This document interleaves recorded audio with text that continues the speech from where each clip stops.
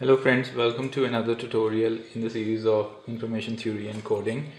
In this tutorial we will study a line coding technique, a modified line coding technique which is known as B8ZS, which is bipolar 8 zeros substitution. Please understand this technique is a modification of AMI as discussed in my previous video where we discussed HDB3. AMI is a line coding technique where a 0 is represented by a 0 voltage and a 1 is represented by plus V0 and minus V0 alternatingly.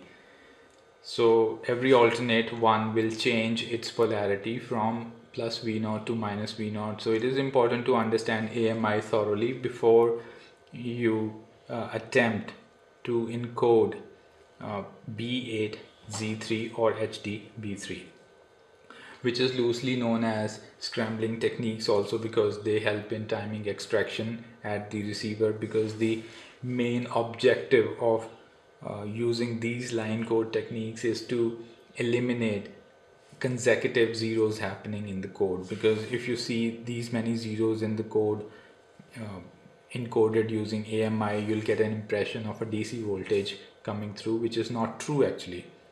So timing extraction becomes difficult. So to eliminate that, we use this technique. And please understand that let us say we have plus V and minus V voltage here, and if we were to encode this entire code in using AMI, we could have used this technique. But if we see 8 zeros happening in succession, then we need to replace it with 000V B 0V B. Now over here a V stands for violation and B stands for normal bipolar transition. A normal bipolar transition is just like an alternating mark, because for every one we change the polarity, we just send an opposite polarity to the previous one. For example, if we were to start this code, the first one, let us say, gets a plus V and a 0 is represented using 0. The next one will change its polarity with respect to the previous one. So this one goes into negative territory and gets a minus V. The next one gets a plus V, and so on and so forth. So a normal bipolar transition is this, when the mark is inverted according to the rules of AMI. And a violation would be something if this one is getting a plus V and the next one also gets a plus V, that will be a violation. So not following the normal routine course of AMI will be a violation. But for the time being, until we see 8 zeros happening in succession, we need to follow the normal routine of AMI. So ones are going to toggle like this, and 0 will happen as it is. 1 goes into plus, next one goes into minus, then a 0 into 0, 1 goes into a plus. Now please understand, we see 8 zeros here. So what we do is we mark these 8 zeros, 1 2 3 4 5 6 7 8.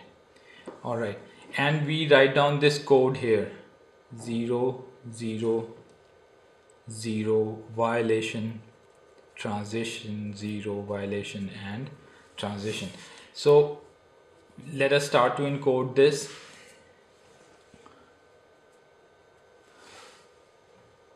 These three will stay at 0.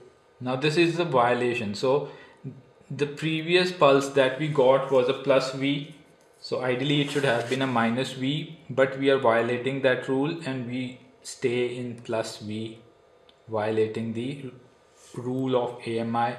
Then we go normal from the previous pulse. A normal bipolar transition will take us into the other zone, which is negative here. Then we stay at 0. Then we violate the rule again, we'll stay at negative, and then we do a normal bipolar transition. So this is a violation with respect to this. This is a normal B transition with respect to this. This is a violation with respect to this, and this is a normal B transition with respect to this. So in other words, the entire code is now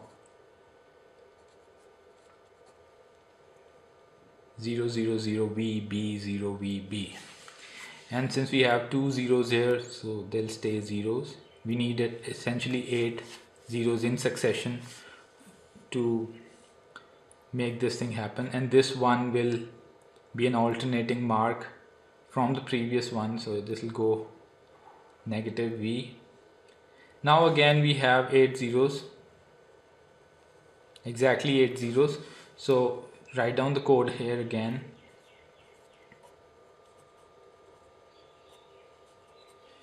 So encoding will be pretty easy now.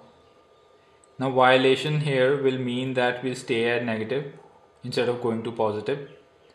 And now a normal bipolar transition will take us to positive, and a 0, and a violation again will keep me in the positive zone, and a bipolar transition will keep me here.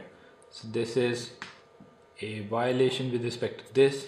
This is a normal transition with respect to this. This is again a violation with respect to this, and this is a bipolar transition with respect to this. And the next one will alternate its mark as usual. This one again alternating its mark, and this one again alternating its mark. So that is how you encode a long string of code having 8 consecutive zeros appearing using B8ZS, which is bipolar 8-0 substitution that eliminates timing extraction problem at the receivers, which is loosely known as a scrambling technique at times. And I hope this tutorial was of help. If you liked the video, give it a thumbs up, consider subscribing to the channel. I'll see you in the next video. Take care. Bye bye.